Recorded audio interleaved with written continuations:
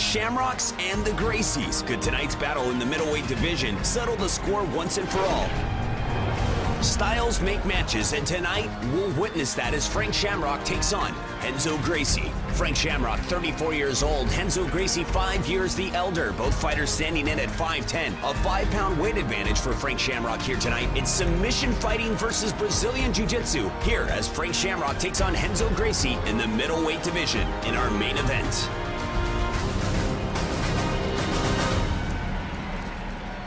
Ladies and gentlemen, we welcome you to the DeSoto Civic Center in South Haven, Mississippi for the featured bout of the evening, brought to you by Elite XC and Showtime. This bout coming away is sanctioned by the Mississippi State Athletic Commission. The chairman is John Lewis, commissioners Eddie Payton and Larry Torgerson.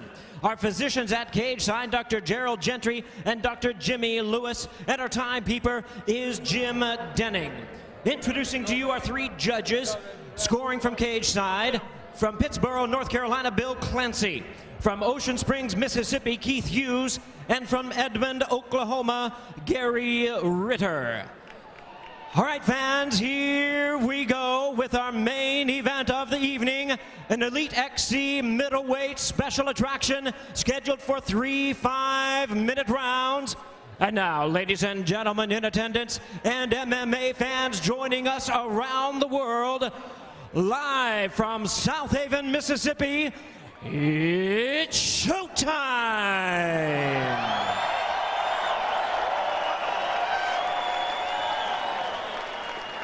Introducing to you first on my right, fighting out of the blue corner, standing 5 feet 10 inches, he weighed in at a ready 180 pounds. A mixed martial artist tonight in the cage, representing the first family of Brazilian Jiu-Jitsu. His record stands at 12 wins, 6 losses and 1 draw, 2 knockouts and 7 submissions to his credit. Fighting out of New York City by way of Rio de Janeiro, Brazil. Ladies and gentlemen, here is the 2-time Abu Dhabi submission wrestling champion, the 2-time Brazilian national champion. Please welcome the legend of Brazilian Jiu-Jitsu, introducing Renzo Gracie.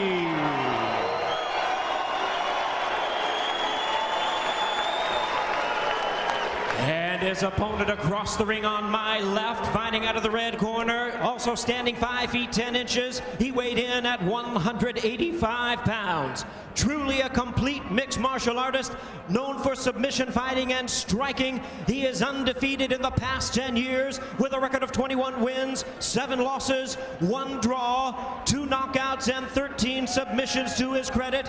Hailing from San Jose, California, ladies and gentlemen, here is the man recognized as the pioneer and prototype of modern MMA. Please welcome the former King of Pancrase, the former UFC middleweight world champion, introducing the one, the only, Frank Shamrock.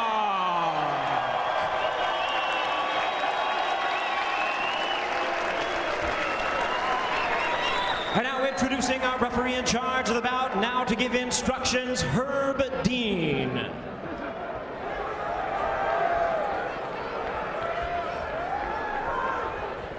All right, gentlemen, we've done this before. Protect yourself at all times. Follow my instructions at all times. Just keep this fight nice and clean. Touch gloves, come out ready to do this.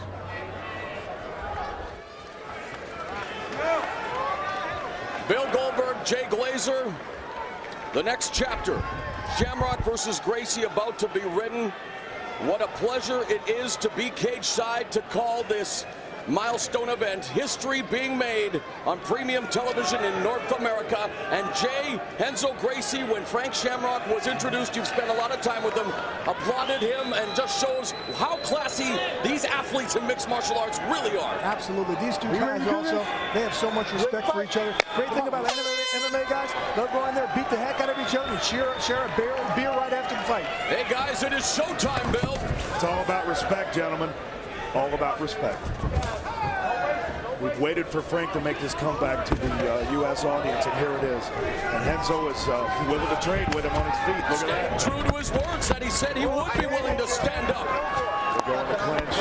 When they get down to the ground in Renzo's territory. But let's not forget, Frank is a master on the ground also. It's just a totally different type of fight. You know, Jay, Renzo, one of the best practitioners and teachers of Brazilian Jiu-Jitsu, one of the first Gracies to truly incorporate striking and cross-training into his fighting style, as he does secure the takedown on Shamrock. You spent some time with him last night, rolling with him. What is his mindset heading into this fight? I tell you what, 12:15, 12:30 last night, he was still going over submissions with his team, you know, still trying to incorporate different things. And I said, what are you going for in this fight? He said, obviously I want to use my strikes for the takedown, get on top, and go after that head. Most Gracies like to go after the arm bar. He loves the guillotine, so he put some new setups for the guillotine in his arsenal. Bill, are you surprised that Renzo's been able to secure side mount so early on Frank Shamrock? Yeah, it was very quick, very, very quick. You know, Frank's been doing a lot of work. Expect him to try to get out of this as soon as humanly possible, and conversely, expect Renzo to keep him on the ground as much as he can. You know, Randy, the natural couture in his early 40s, making a comeback to MMA. Renzo Gracie, almost 40, showing that he still has a lot left in the tank as he controls the opening minute and a half, the knee on belly position on Frank Shamrock. Gracie with a 2-fight winning streak. Shamrock, of course, coming off the 21 second destruction of Cesar Gracie in the Strike Force event last year. The largest attendance of a North American mixed martial arts show, and really so much at stake, so many storylines of this one, Jay. And earlier today I was with Frank, and he said, the way my game is, I don't care if somebody mounts me, puts me inside mount. It's okay for me. I have strikes. I'll use my knees, like you're seeing right there, to hit somebody's ribs. And unlike we saw with David Loazo against Smoking Joe Villacino, you could see Frank Shamrock appears to be very comfortable down there. And you know, that's a lot of other guys, they'll get down there and they'll start panicking, and they'll start giving something up.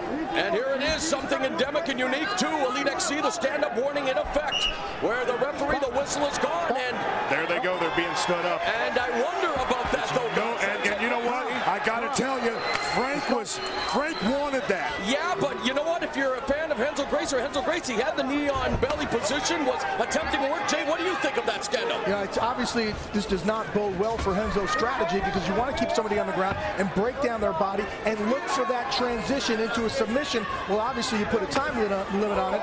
It hurts Renzo's game. The creative mind of promoter Gary Shaw looking to bring MMA to the next level. And if I'm Shamrock, every time I get taken to the ground, I do the same thing. I'm just trying to hold on and stall and clinch, and let's get back up to our feet. Block the takedown, came with a knee, overhand right. And I got to tell you, Frank is a cardio monster. I have been friends with him for quite a long time, and every single time I pick up the phone and give him a ring, he's trained. How about this guy's nice takedown by Gracie twice in the opening round. Very close to the full mount, too. How about this? Yesterday, before weigh-ins, Shamrock was 12 pounds overweight. He said, I went to the sauna for about a half hour, lost 7 pounds, went upstairs, took a nap. I was fine. Your metabolism is so fast as an MMA fighter. It's not like when you're a high school wrestler and you're just dying to cut those 7, 8, 9 pounds. It's easy for these guys. You know, Bill, Frank Shamrock stepped away from the sport in 1999, did fight in Japan in 2000, came back last year. He said that he stepped away because he wanted to provide for his family. There was no money at the time of the sport. The sport was being blacklisted, if you will, and now he comes back. But do you think the time off is affecting him at all now? He'll tell you, no, that there's no way. What is this guy's always been in shape. There's no question about that. He's always ready to fight. I went to a fight a couple years ago when he fought Pardue, and you know, a lot of people have said that he hasn't had very stiff competition as of late. And you know, you say what you will, but we're seeing the effects of it in the ring. I think definitely destroyed Brian Pardue at WEC, and now the fans beginning to rally. They are definitely electrified here at the DeSoto Civic Center, South Haven, Mississippi. What has been a tremendous opening night of action for Elite XC, culminating with this historic main event. These are two grappling masters here. Just masterful. A lot of people don't like the groundwork. A lot of people don't know what's going on in MMA, but I gotta tell you, this is masterful work. If they don't like the groundwork, Jay, if they don't understand it, they're gonna get a good lesson here tonight with these two athletes. These are not just two guys coming off a bar stool, throwing some bombs, trying to knock each other out. This is a chess match, albeit an extremely violent one.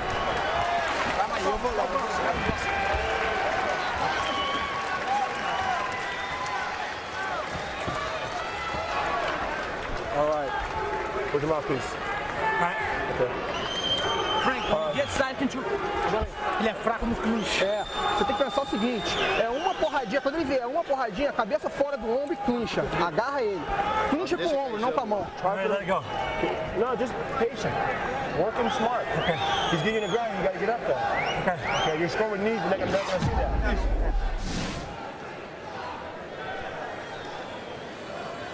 There goes the first takedown. Renzo's obviously wanting to get him on the ground as quick as possible. Frank doesn't want to be there, although he is well versed in submissions. You know, I tell you what, watching these two guys on the ground is amazing. And here comes the second one. Yeah, just like the first leg sweep.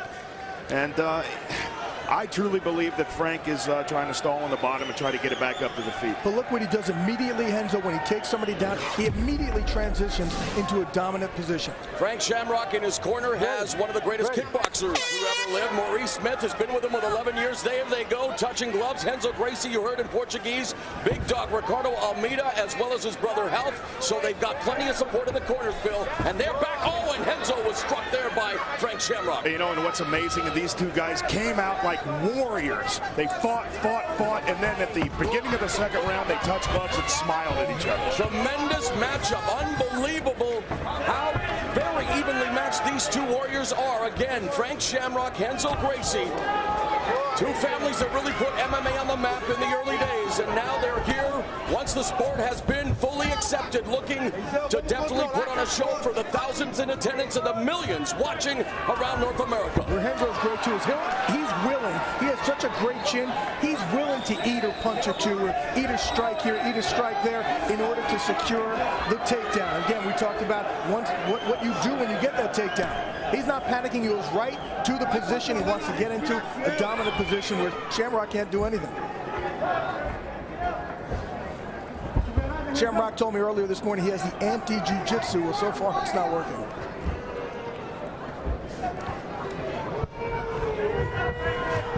Shamrock, of course, an emblem in Ireland for luck and everything, and so far the luck of the Irish not with Frank Shamrock right now. Is Renzo GRACIE controlling? You see Shamrock looking to the referee, maybe wanting another one of those 15-second clocks, Bill. Yeah, he wants to Renzo's busy. Yeah, he wants to get it up to his feet and impose his will, throw some high kicks and punches. He doesn't think that Renzo can stand with him, but you know, it's been evident that he can as of right now. Renzo GRACIE, a two-time Abu Dhabi submission wrestling champion. Of course, Abu Dhabi, the premier submission wrestling event in the world. And Herb Dean, what do we got going here? What do we got going here? Was it a headbutt? Over there. No, not that corner, right there. We got to get a replay here and see what happened. We're definitely going to get that. I did not see what transpired, but obviously Renzo GRACIE in a world of hurt here. Frank Shamrock in a neutral corner. Jay, did you catch it? No, I didn't catch it. Renzo's hurt. Renzo is hurt. Hard time standing up. Definitely don't want to see controversy. No, we don't want to see this. Frank Shamrock. Okay, Frank Shamrock just pleading with the crowd that, hey, it wasn't my fault. What has happened here? They are raising the arm of Frank Shamrock. Yeah, they're taking a point away from him. Thank you. They're taking the point away. Looks as if it was either, I did not see it, it was either a headbutt or a knee to the head when he was on the ground. The way that went down, I'm thinking, wait a minute, what's he doing? But he is taking the point away, and we still don't know what happened. Renzo is in some serious trouble here. It's very, very unfortunate. If a point was taken away, though, then that must mean it was a deliberate, was it a headbutt? No, he has 5 minutes to recover. Okay, Renzo, you have 5 minutes to recover. See if we can get a replay. You sit there and take your time and make your decision after that. Okay. Have you started my injury clock? Just let's watch it here. There's a knee. Another knee, the back of the head. Looks like it gets the back of the neck. Yeah, which shouldn't be allowed. And that's what it is. Knees to the, well, again, I don't know. He's looked like a knee to the back of the neck, which is certainly hurt. But he's going to his face, though, guys. Look. There's a tight look. Yeah, knee to the back of the head. Well, not from that vantage point there. That one. Yeah, you're right. It just that's an illegal blow in MMA. The knee to the back of the head, and but he has 5 minutes to recover from it. They give you 5 minutes injury time. See if you can recover and see if you can continue. You know, I'm going to make a prediction here. 5 minutes ain't going to be enough. And Frank Shamrock looks at us at the table and says, I thought we were fighting. He said if he wants to wrestle, he should have stayed home. I don't know about that, Jay. That's a little bit of trash talking Frank Shamrock is known for, trying to put his spin on it. But then I'm not going to give him the 5 minutes. But if he doesn't, then he has his time. I'm not finding anything physical right now. I don't know whether or not, but it's hard to tell in the ring. Let's give him a couple. Okay. So we do have 5 minutes to recover. I got to tell you about 2.5 minutes in.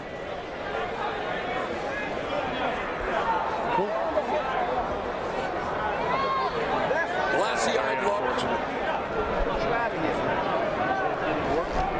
Frank Shamrock, a coach in the IFL.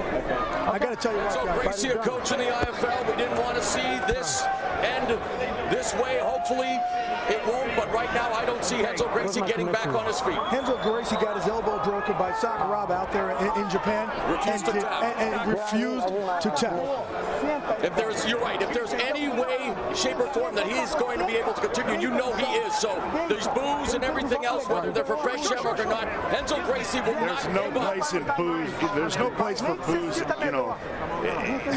That's very disrespectful. Well, no, if it is a situation where he quit, you could boo. It's not in Renzo's nature. No, we all know Renzo. He would never do that. Like would make Sakuraba blows his arm out and he waits he wants to wait 18 seconds to get it popped in and come back out. No, something's definitely wrong. He complained about that stoppage. Exactly. That guy is a man right there, and a man if I've ever seen one.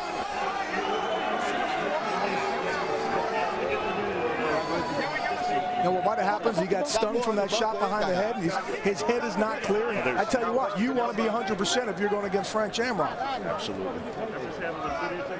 They are going to allow Renzo Gracie now to sit on his stool. Wow, anything can happen in a fight. It was a great start to a highly anticipated bout, but this is not what we wanted or expected. Frank Shamrock on his feet, loosening up. Less than a minute now remaining. So the question is, what happens once 5 minutes expires here in Elite XC? No, they're putting a neck brace on him right now. I think this fight is over, guys. I hate to say it. Yeah, it's like getting hit in the back of the head with a baseball bat.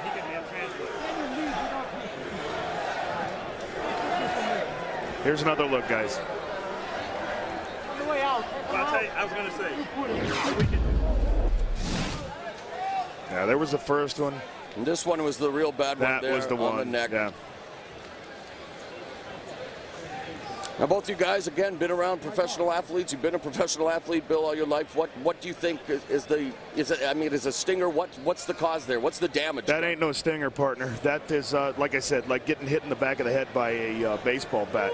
Like, like Jay said, Renzo is one of the toughest guys on the planet. He's shown that day in and day out, and ever since the onset of his career. And if he doesn't have serious damage, then he ain't gonna quit. And he was clearly dominating this fight as well. He had the position he wanted the entire time. He was taking the fight to Shamrock. Okay, I did. It's waved off. We have an ocean of humanity in the cage right now. Maury Smith pleading, wondering, what can be done, because I don't think they. Okay, here's a question for you. And again, it's not even fair of us to speculate. Those digs to the back of the head weren't done on purpose. And his vantage point, he couldn't see, could he, where it was striking? I mean, he's trying to escape. Yeah. No, it's not. You're not intentionally trying to give a blow that's illegal. No, you're just using those knees to try and get some damage. Remember earlier we said that he will get damage whichever way he can. Everyone on their feet here and applauding Renzo Gracie, who is being helped to the back area. One of the